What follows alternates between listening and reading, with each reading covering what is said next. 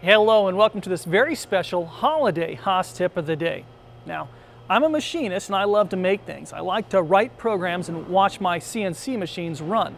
But oftentimes I'll bring home those amazing parts that I've made, and my wife and my family just aren't excited about these things like I am. I mean, these parts are amazing. They might end up in space or on a race car.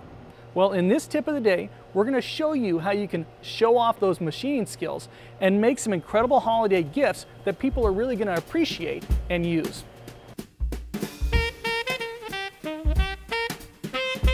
Imagine it's Christmas morning and your in-laws are getting ready to open up your gift. Now, the first thing that they'll notice is the amazing wax seal on the top. They're not even going to want to pull on the string and ruin that beautiful wax seal.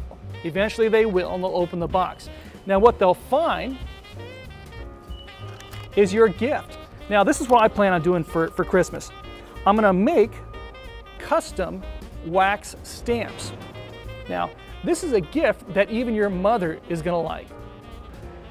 Now when I decided to make wax stampers as Christmas gifts, I decided I was only going to machine out the end part that would be engraved with the initials of my friends and family. So I went around the shop and I found some remnant pieces of brass left over from a demo like 5 years ago.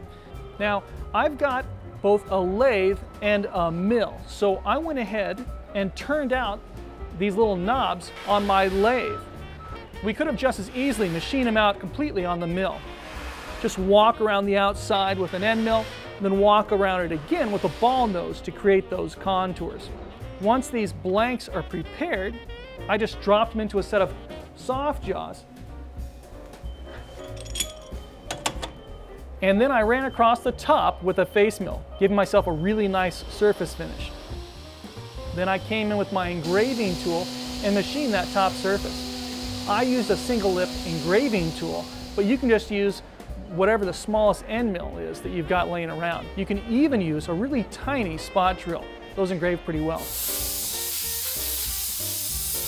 We're done engraving, so now I'm going to use a mold maker's best friend, silly putty. I'm going to go ahead and work it back and forth in my hand, and then use it to check our engraving before we pull it out of the vise, just to make sure that everything looks like it should.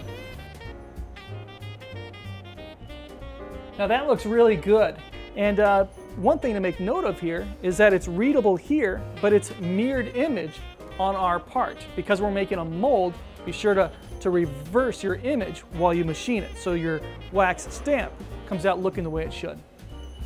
Now it's time to show off my finished product.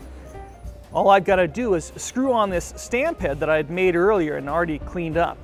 Now as I'm doing this, I just want to mention that I didn't tap these parts until I'd already bought the cabinet knobs. I didn't know what thread to tap, and that's always a good idea.